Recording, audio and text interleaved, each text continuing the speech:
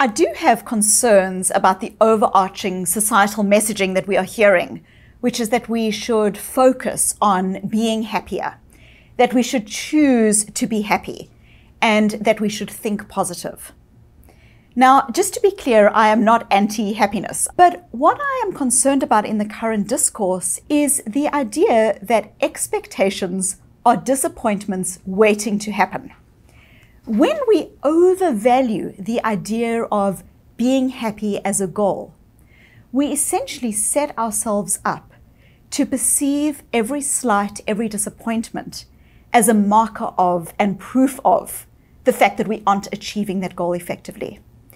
So in a very strange way, valuing happiness is not ultimately the way to achieve happiness.